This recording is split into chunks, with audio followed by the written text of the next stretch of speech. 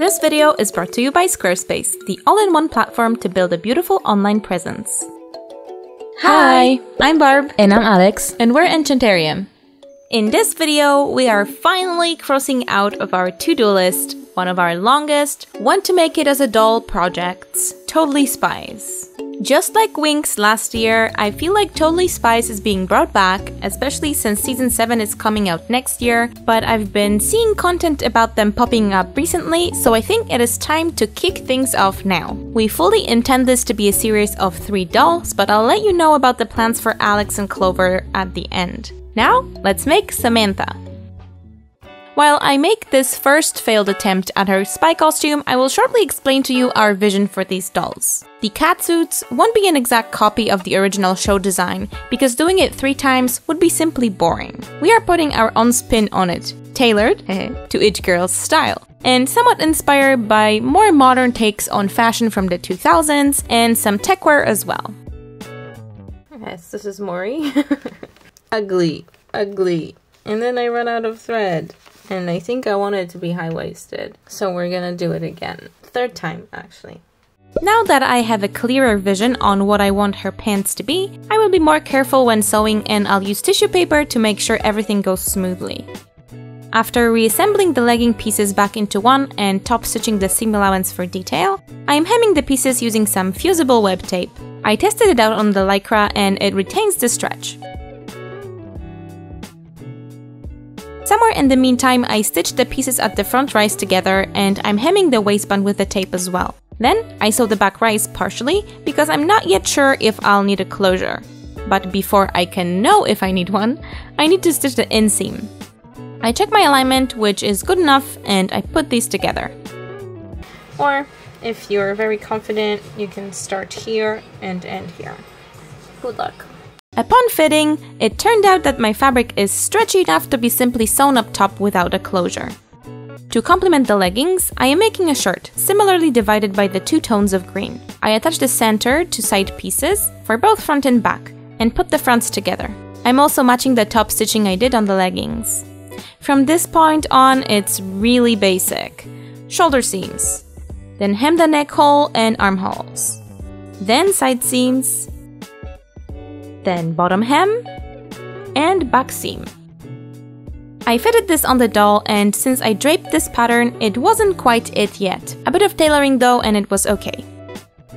I actually made the color transition match much better after the tailoring, so all's well that ends well. Now this is where I challenged myself to recreate a garment that was on my Pinterest board for a while. I call this a combat sleeve, but you can call it new sexy neon green one shoulder off halter top Harajuku black reflective t-shirt woman hip hop streetwear t-shirt femme, if you prefer. I draped it on Matilda, of course. Matilda had an upgrade and a downgrade at the same time. It's a bit wobbly, but I came up with this. Do you like it? I think it's okay. I cut it from yet another shade of green, and I'm gonna trim out all of these edges. To make it less bulky, I am making this trim by folding it into 3 pieces. Using a glue stick instead of pins, I am positioning the trim onto the sleeve. Now, I will sew very close to the folded edge of the trim to secure it. The detail is really nice that way. Next, I will attach a thicker strap down the middle of the sleeve. This is purely for decoration and will include some D-rings for more fanciness. Next, I will gather the bottom edge so I can add a cuff to the sleeve and finish it off nicely. The sleeve can come together now at the inner seam. For the collar, I just used a piece of trim of the shirt I thrifted for this project. And I just attached a snap to it. With it in place, I can sew down a loop from the thick strap. The last detail is the front closure, and for it, I'm just going to attach a metal buckle. It works really nice with the rest of the outfit and makes it less of a yoga set. I entertained the idea of using combat gloves for the girls here and moved on to add more detail. I added belt loops to the leggings, and to them I added a belt, which is missing the heart for now. I also made a hip bag for her to complement the silhouette of the combat sleeve and the silver of the belt. I'm not showing how I made it here, but it will be on our website, among some other pieces from today's video, plus more. Speaking of our website, which was made with Squarespace. Alex and Barb, there is a mission. You need to let everyone know that there is a very special deal right now on Squarespace. Did you know that you can hide your site on Squarespace behind a password to prevent it from being publicly accessible? While your site is password protected, visitors need to enter the password to open the site. This can be helpful if only certain people should access it, like a spy agency website. You could perhaps hide a discount code in such a hidden website only for those spies who can crack the code, and Squarespace will automatically handle the discounting for you. All of this, of course, in your automatic digital products shop that you set up months ago. I can see your mission was successful, and thanks to you, our viewers can head to squarespace.com for a free trial. And when they're ready to launch, go to squarespace.com/Enchantarium to save 10% off a first purchase of a website or domain. I think what gives the catsuit the distinct catsuit vibe is the epaulettes for the backpack and the buttons on the knees and elbows. So I made some 3D models for those and printed them out. After Alex painted them, I attached them to the suit, first with super glue and later with a thread, as I made them kinda like buttons. The shoulder pieces already have magnets in them, so you know a backpack is in the works. The only thing missing for the spy outfit is the boots. I wanted Sam's outfit to be the most like the original, so as not to spark outrage that we are making the agent unrecognizable. So I went for high-heeled shoes with the two tones, and the pattern I used for Sylvie was a perfect candidate for that. So I'm not gonna make a full-blown tutorial on the same shoe again. The translucent soles I made for Sylvie made a comeback here, as they have a yellowish tint and fit the fantasy of invisibility technology for a spy. To make sure the bottom looks somewhat not ugly, I made silver insoles. Honestly, the silver leather is the MVP in this video. After putting everything together, there were some gaps, as the sole was made kinda by eye to a handmade last, so to hide that, I glued on a strip of white leather, which I just had on hand. The shoes need a little touch-up with green paint and they are ready to go. My first mission is to paint the compounders that Barb designed and printed on our Saturn 3D printer. We decided to make 3 compounders in this video for all the girls and reveal the next accessory in the next video, instead of doing 3 of the same in each video. I sanded them and sprayed them with a grey primer. I found a few different color references, but since one of my favorite colors is light unsaturated pink, I chose it as a base. The inside is painted with purple-grey paint with a few lighter spots, nothing fancy. Some colored details like green scanner and dark pink heart, and I can add 3 protective layers of matte acrylic varnish. I joined the pieces with pins, but to be complete, they still miss something to display on the screen. I think a embarrassed Jerry picture will fit perfectly. And here is one of the compounders completed. Let's give her a face. These are the anime options we currently have. For one second we considered making this a semi-real series, but nah, the anime style will suit better with the aesthetic of the Totally Spies cartoon. We narrowed the options to F6 and COS and decided that F6, aka Kanata Sculpt, will be better for future Clover, so for some, COS it is. I'm removing the excess vinyl from the eyes, trying not to cut too much.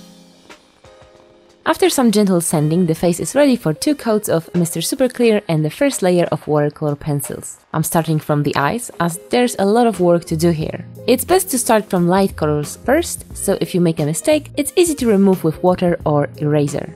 This time the sketch went super fast, I did all of it on one first layer without any erasing. I guess I'm getting better and better with these anime faces and working with insect eyes in general. When you feel like the surface doesn't take any more pigment or you just want to Ctrl+S the progress, spray the face with MSC or other sealant of your choice.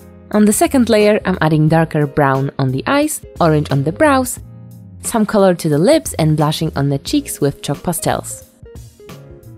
We decided that some freckles won't hurt as she has red hair, and these features often come in a bundle, so I'm drawing tiny dots with a brown watercolor pencil. I want to keep her color palette very warm, a lot of orange, yellow and warm pink, so I added a bit of eyeshadow in these colors. Now I'm adding some visual interest with a white pencil. It makes the doll more detailed without drawing harsh features. I want her to look like she's very friendly, but also she knows exactly what she's doing. Like she knows what your next move is, but keeps the knowledge to herself. When I'm satisfied with the colors and general shapes, I'm going over the lashes with black watercolor paint on top lid and brown on the lower lid. It will make them sharper and more visible, but by using brown, I'm making it look more natural. I know there are no white freckles in real life, but I like how brown spots look with white dots, so I'm painting some with watered down acrylic paint. Then it's finally time for some sparkles. I'm giving her one layer of gold powder on the whole face and one layer of pink Perlex powder on the cheeks. And with that, the face is ready. We have a lot of original Smart Doll eyes that we bought in the Chaos Outlet section, and we want to use them, so I picked green ones and placed them into her head. As for the hair, we have this long orange hair barb bought on AliExpress when we bought our first Smart Doll Genie, and it's a perfect color and length for Sam. Did you guys think that's it? Nope. We have the undercover outfit, but as a kid, the normal outfits were as cool for me as the catsuit. So let's sew some cute casual clothes. I'm starting with my new sewing pattern available on Enchanterium.com, which is the overalls. It has a lot of pieces and everything is detailed in the written instructions that come with the pattern. I first prepare the button plackets and sew them to the hip strip, trimming the excess seam allowance.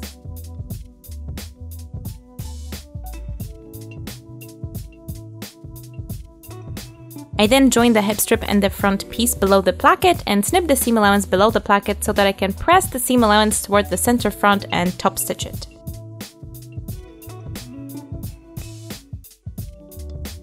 I hem the part with the button placket.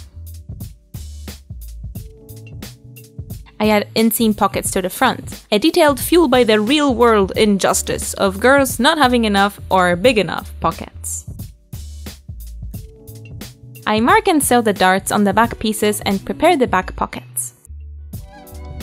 I find it easiest if I cut off the seam allowance from the paper pattern and use it as a guide when pressing the edges. I hemmed the top, and on a whim I decided to add a decorative stitch. I then press the remaining edges and baste them in place. I can now add the pockets to the back pieces. To make sure they're symmetrical, I trace them with my fingernail to the other piece. After adding the remaining pieces of the inseam pockets to the backs, I can join them at the crotch, making sure I leave a gap for the stand. I press the upper part of the seam open, and you may notice I'm finishing most of the edges with an overlocking stitch as the denim likes to fray. Denim stuff usually has a lot of top stitching, so I'm top stitching the seam like so. This also secures the stand hole. The fronts can now also be joined at the rise and top stitched. Let's talk about the upper part. I'm preparing the front pocket the same as the back pockets, and I attach it to one of the front trapezoids. I then attach it to the front piece of the pants, and there is some overhanging seam allowance, which is good. It's supposed to happen. I layer the other trapezoid with one edge pressed up already and join it with the first one. I trim the seam allowance, flip it, and top stitch all around. Next up, side seams. At the top there will be some seam allowance sticking out again, but I just match the seam from the bottom and at the pocket, and it should be the right amount sticking out. I sew to the pocket, pivot with my needle down, sew around the pocket, pivot with my needle down again, and then sew the rest of the leg. I top stitched this seam both above and below the pocket, but I recommend that above the pocket you press the seam open before you top stitch. And you may need to snip, snip, snip, snip, snip, snip, snip, snip. The snip is back. And you may need to snip the seam allowance above the pocket. That way the back trapezoid will attach just like the front one. Anyway, the seam allowance is pressed towards the front of the garment. Now before we can sew the back trapezoids, we need to prepare straps. These are folded in half, then the halves in half again, and along the first fold, then top stitch close to both edges. The first back trapezoid goes on the overalls, then the straps are sandwiched between the two trapezoids. I decided to make mine regulated, but it adds a lot of bulk, so you can just simply put the whole strap here and make it one length at the end when you add the snaps. The back trapezoids are now joined. Again, the one that will be on the inside has the bottom edge pressed up at this stage. We flip it and top stitch it and add the other strap. Honestly, look up a tutorial in human scale to understand this better, because this was hard to do, let alone film cohesively in this scale.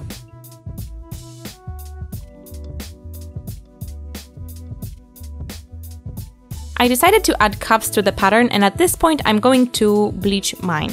I cut them out and set them in a plastic tray. I used a 50% bleach solution for about 15 minutes.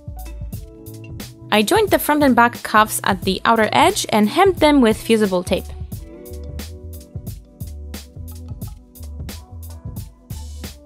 Now we need to attach them to the leg, and this is a bit unusual. It's not the right sides together, but with the pants right sides up, the cuff is right sides up and goes under the leg part. Then it is flipped up to cover the raw edge we just sewn. And you need to keep it up like this while sewing the inseam. Ask me how I know. So yeah, now the inseam. Pin where the crotch seams meet and check it's well aligned. Then sew from one cuff to the other. See those cuffs? They are wrong. Keep them flipped up. I snip the curve a little bit near the crotch as it helps with the fit sometimes, and I need to fix the cuffs, but after that we can do some more bleaching. I decided to do a zebra stripe pattern going up from the cuffs. The problem with this is that I don't see what I'm doing. I can see it starts kind of softening up here, but other than that, I just don't know where I've painted, so what to do? What do I do? After this little panic moment, I managed to fill in my chalk line just fine, and after washing and drying and ironing, I can mount the snaps. I actually recommend not cutting the holes out, just making a hole with a thumbtack or an awl, because some of my buttons fell out and I had to fix the holes. Then this goes in here, and this goes on top, and then we have this dimple thing. It goes inside the button thing, and then you smash! I am really happy with how these turned out. I spent a long time drafting this pattern, so I hope you guys will love it too. To complement the overalls, I decided on a simple gathered top. I wrote down some measurements, but they were just a guess, and I redid the shirt later with a little bit bigger measurements. It's basically a rectangle with 2 lengths of elastic running parallel to the edges. The rectangle needs to be about 2 to 3 times as long as the circumference of the doll. And you make it into a tube, and that's it. I did the sleeves the same way. And of course we need shoes for this outfit too, so I designed a new sole for a sandal. I printed it on the Mars, and because I set it up the way I did, there is some sanding that we need to do. I mocked up the straps with some painter's tape and marked where they hit the sole. I transferred the pattern to paper and later to some interfacing, which I glued on the same silver leather we've seen already. I cut the pieces with some excess and folded it over to the wrong side with Yoo-hoo glue. Yoo-hoo! I used a hammer this time to relieve some frustration and make everything flatter. I also put the pieces under some weight for a while. It's math books, so it's heavy. Since I have marks on the bottom of the sole where the pieces start and end, and I have marks on the pieces where they should hit the side of the sole, assembling the shoes is very easy. Just match up the 2 lines. I'm using a resin cast of the foot. Foot. It's like it has an umlaut in there. Foot. I'm using a resin cast as a last to make sure the fit is okay. I thinned the straps on the bottom of the sole and glued the upper to the threaded printed part. To finish the edge off, I'm adding this very thin wire with black insulation, and I'm just stacking it with super glue. On the doll, I measured the strap length I would need and added a buckle. And I am done! Dun dun dun dun! Done! I love how these shoes turned out, but I think they look even better with the soles in silver. We want our version of Sam to be nerdy but girly, so I'm piercing her ears and giving her these silver leaves as earrings. The official chart says her costume is green because she's natural, and I think leaves will suit her. But drink holes and smart dolls is so much fun that I couldn't stop myself from giving her 2 more small earrings. She probably went to a piercing studio as a support with Alex or Clover and went out with an extra earring too. I think this outfit needs a little bit more accessorizing, and maybe a silver necklace will do the job. I chose a star to make her look a little bit younger and more playful. The aesthetic of the show has a lot of elements like stylized flowers and hearts, so I thought a star would be a similar decoration. Let's go back to the spy outfit for a moment. All the spies have gloves with their costumes, and we have this pack of black combat gloves. I don't even know when and why Barb bought them, but they will make good spy gloves. We wanted to paint them all silver or grey, so she can share them with Alex and Clover, but they just don't look good for our spy style. I picked 2 and decided to paint them green to match the outfit. For some reason, the style of how I painted the gloves reminds me of Lioness from ATOM cartoon, another show that I was obsessed with in the mid-2000s. It's probably the colors and the general machine-like aesthetic of that show. One thing Sam still needs is a heart on the bell, and I'm simply painting it with acrylics. Every time Barb looked at her, she said she's not sure about the eyes, so I made another pair from glass cabochons. They are way smaller and much brighter, which looks better with this sculpt. The original eyes go to the box again, waiting for better times. This is how she turned out. I am so excited that we finally started this series, and I am really happy with how the spy outfit turned out. I think I managed to preserve the essence of the original catsuit, but at the same time modernize it and put my own spin on it. And the casual outfit was such a fun project to do as well, even though I basically did 2 dolls worth of clothes for one video. It was worth it. I'm especially proud of the silver sandals. I think those are my best shoes to date. As for the future plans, the next videos from this series will come out after Halloween due to some scheduling commitments we agreed to prior, but I hope you guys can wait a bit and will be as excited as we are. Once again, please visit Enchanterium.com for the new smart doll patterns. Some are free and some will be available to purchase, which will directly support us. And make sure to try to solve the puzzle to get the discount code. Do you even remember the Totally Spies cartoon? Who's your favorite character? Mine was always Sam. She's smart and beautiful, and I wanted to be like her. But also because I love everything green. There was no blue agent in the original 3 at least, but my favorite is Alex, and I'm only saying this because I have a legal obligation because my sister's name is Alex, thank you. That's not true. But I did like Alex the most, because she was quirky.